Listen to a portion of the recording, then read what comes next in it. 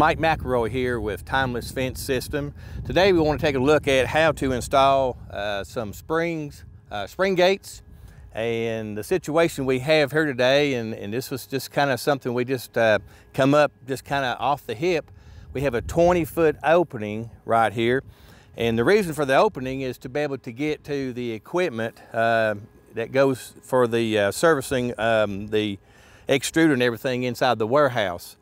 So we decided to go ahead with the 40-foot opening, put an H-post in the center, and we have 24-foot spring gates.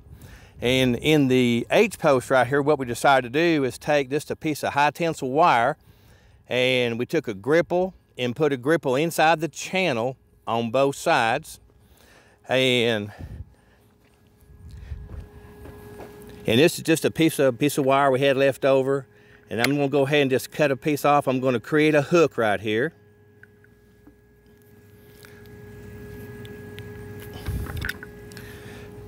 That'll be for our spring gate to slide our spring gate on there.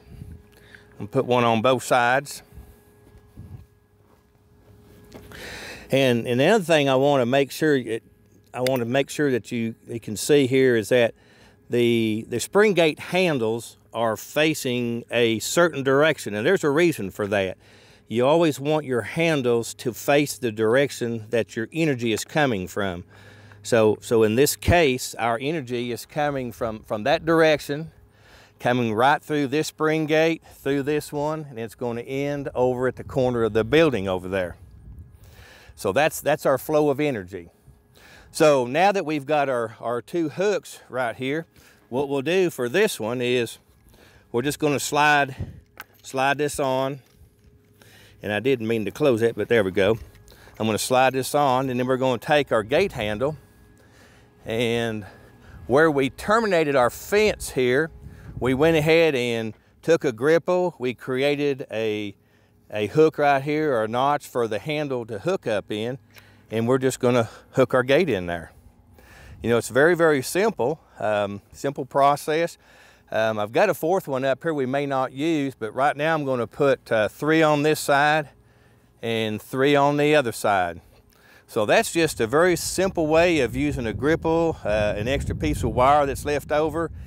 Go ahead and create your hooks right here for your end of your spring gates and your handles, and you're in business. And so now we have two 20-foot openings that they can get into all the equipment. So very simple. If you have any questions, please give us a call at 800-788-4709.